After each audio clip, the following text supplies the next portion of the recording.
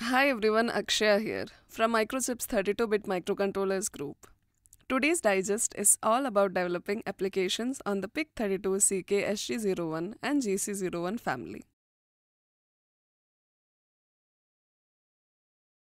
These 32-bit microcontrollers feature an ARM Cortex-M33 core, integrate security, robust connectivity, and performance features, making them ideal for industrial, automotive, medical, and other communication applications.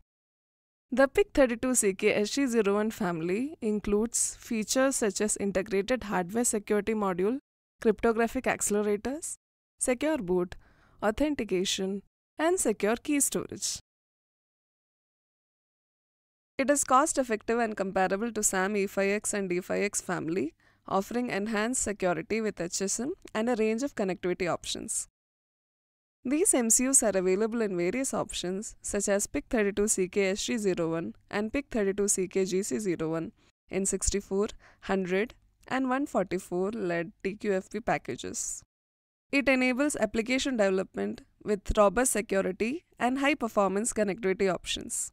It also supports application development using a rich software libraries, middlewares, and application demos using MPLAB Harmony v3 and MCC. It offers CPU clock speeds up to 120 MHz and up to 2 MB flash and 512 KB SRAM. We have a variety of development boards like the PIC32CK SG Curiosity Ultra Development Board to get you started quickly. Check out the links in the description for more information. Jumpstart your application development using the MPLAB IDE and MCC. Open the MPLAB IDE. Go to File menu and click on New Project. Provide PIC32CK 2051 SG 01144 as the device name. Follow the on-screen instructions to complete the project creation. Use Content Manager to download the packages for the peripherals and the middleware libraries that you need for the project. Generate the code and build the application.